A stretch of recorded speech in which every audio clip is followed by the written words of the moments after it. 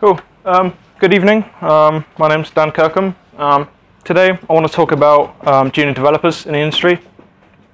Seen a lot of sort of ethical problems come out recently. Do we some nods, some hands? Did we hear about the sort of Google engineer talk about the sort of female? Yeah, okay, some scattered hands. And if you sort of follow Troy Hunt, you see all the sort of hacks going on and companies not taking care of their information very well. Really, when I think about junior developers, and this problem isn't really talked about, and I think of it like a learner driver, in that it's quite a stressful experience. You know, it's difficult, it's maybe time consuming, costly. So you'd think it'd be a big problem, but kind of by the time they get to the test, and once they pass that, the problem just sort of disappears and doesn't really get talked about again. Here I've got an example job advert out there, so just take a second just to have a look at that.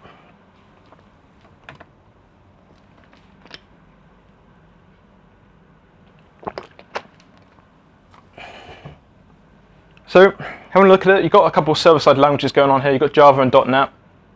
You've got your typical web front-end kind of stuff, HTML5, JavaScript, etc. You've got some database work, some DevOps, so getting that code from your machine to, in this case, AWS or Google Cloud, so some sort of cloud platform, using Ansible, Puppet, Chef, and some sort of soft skills as well down the bottom.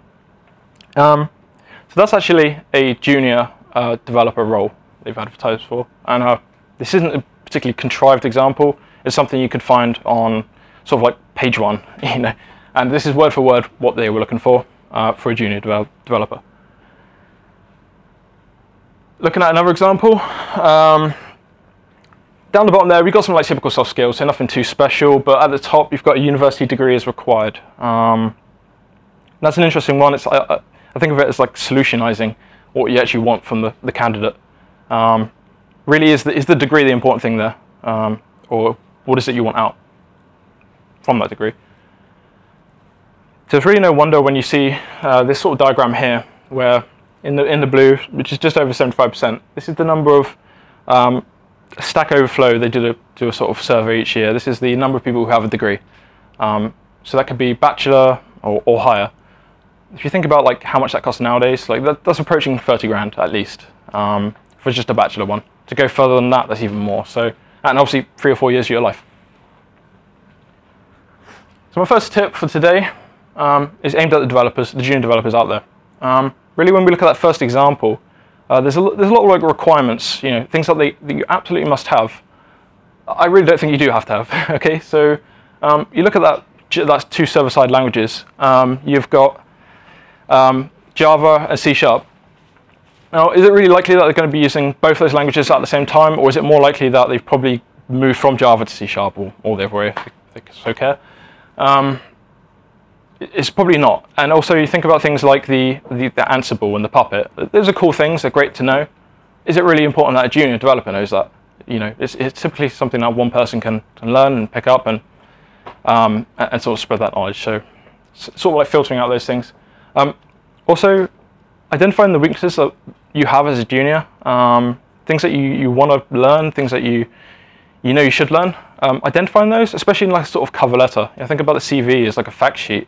That cover letter really can express, your intentions, your desires, and you kind of explain that you don't know these things, but however, you spent every weekend learning about them, and you're going to continue doing that, and it really shows that kind of commitment to the company. For the recruiters out there, managers, whatever, people who are hiring, kind of the opposite of the top one. Just calm down the requirements list a little bit. You've got to think the word requirement is something they must have. And really looking at this morning, actually, found an example. You can find a few different examples out there where, taking another survey, you see really high numbers of people turned away because of the requirements. They think they're not capable of doing all those things, so they just don't apply. And when I say high numbers, it's talking like 45%. I didn't do it. I turned away a job. I didn't apply for it because the requirements were too high. Thinking about like what you want a junior developer to be right now versus some arbitrary time in the future. Okay, so I call that like day 1, day 30, but really whatever works for your company. So what is it you see that junior developer doing on day 1? Setting up the machine, integrating with the team, pulling the code base down. Those kind of things are pretty typical. Maybe just playing around with some of the code, but not really like actually any production code. Would be pretty sensible. Day 30, down the line, where would you want them to do? Create a feature, get that into live with some help maybe. Maybe it's to do a little bug fix or something like that. But if you just have a plan for what you'd want from a junior and a sort of progression, like a learning progression for them, I think it's going to be very helpful for everyone involved. I'll put an example here of what I think a good job advert would look like. So the requirements are pretty minimal. It's pretty like bang on for like a kind of junior to have some simple soft skills, something they can demonstrate they can work as a team. They're not going to derail your project. Something that they can help with, and really some basic proficiency in the language that you're working with. So if that's C#, just they can write some code. You obviously don't want them coming in day 1 knowing nothing and just sapping sort of time from the team to learn skills that they really should know. And what I don't see a lot of is listing what the company wants to do, like going forward. So you've probably all seen the kind of job advert out there where you see, a stereotype, it would be like something like .Net, SQL using NT framework, and then some generic blah blah description about a company. It's so boring. You don't really engage with that. A lot of people just skip by that and just not think about anything because it's just not an engaging company to work for, really. So why don't you identify, things that you want to be doing as a company? Maybe you've heard some talk about Docker and you think that it might apply to your company, but you haven't had the time to invest in it. Why don't you say that on the advert that, this is what we want to be doing, or we want to do some cloud-based stuff, or whatever it is you want to be doing. If you put that in the advert, people are going to think, all right, well, maybe it's boring now, but it could be some great stuff down the line. Or maybe I don't know all these requirements, however, I do know a bit of this stuff. And that's going to sort of help them out and help you out. My second tip is to not be a model employee, which sounds kind of crazy. But when I think about this, it's if you stack all your team with the same skills, if you think maybe you do lots of Java and Oracle, and that's great, and that might work for your company. But inevitably, like as you go down, the technology is going to change, and you're going to be stuck with a lot of people who have great skills in a certain thing, but not applicable to the company. You're going to be quite brittle to change, which is kind of you can't control. So thinking about how, as a junior developer, you can sort of change this is you're always going to look up to someone who's got the senior developers who've got these skills. You maybe focus on learning some of those, but at the same time learning something in your own time, something that's going to help you or help the company move forward. This is kind of my very simplistic view of what programming was when I was very young.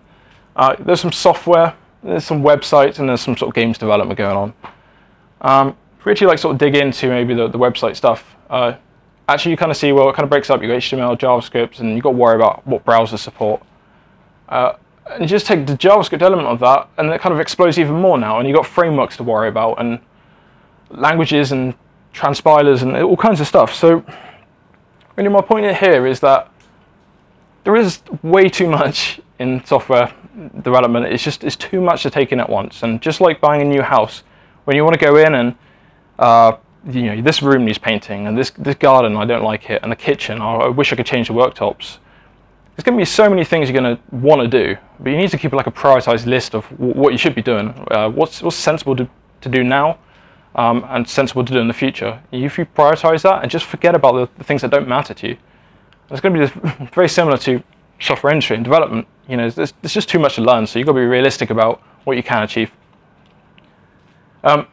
So to keep a week plan is a great idea. It's something that you're going to do 9 to 5, Monday to Friday, and it's going to help the company. It's going to further the company and their skills. So if it's something, maybe that's you in developer, a bit of C#, but you want to, they want to use NT framework. So maybe learn that in the sort of during the working hours.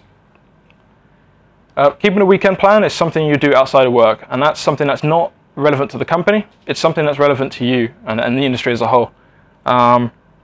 So maybe the company just does on-premise stuff. So maybe you should look at getting something into Azure and work that out.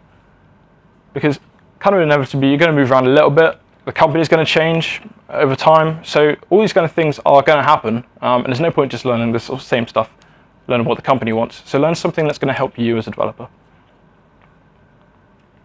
My last point, let's be realistic about it. You know, like I said, there's too much to learn. You look at the experts who focus on a very narrow category. Maybe that's security or something. You know, it's a very granular thing they can focus on. They can spend their whole life doing it, and they're still not the best at it. They're still not perfect, and you know, they've had to sacrifice time from other areas. So you need to be realistic about what you can do. If you want to be a full stack developer, that's your goal, then yeah, you have to learn sort of the main things, but you have to ignore others as well. So that's pretty much it for me. I'd love to hear, you know, feedback at my Twitter here. You can sort of message me, tweet me. I'd really love to see people go away, perhaps think about their adverts out there, and the kind of, you know, impact they've had. A quick show of hands, like how many are like mid developers up? Okay, so reasonable number. I actually think like the normal developers and even like managers, like even if you're not directly responsible for putting that job advert together, you really are. Like the content that's going in there, that requirements like section that we all saw on the first page, is because you've driven the company to do these things. It's your direction, and everyone's involvement to make these things. And I guess the onus does fall on developers, not just, oh, I did put the advert together. So yeah, I'd love to see people sort of go away and just message me and say, you know, hopefully this is better and this is new. So thank you very much for listening. Yeah, thank you.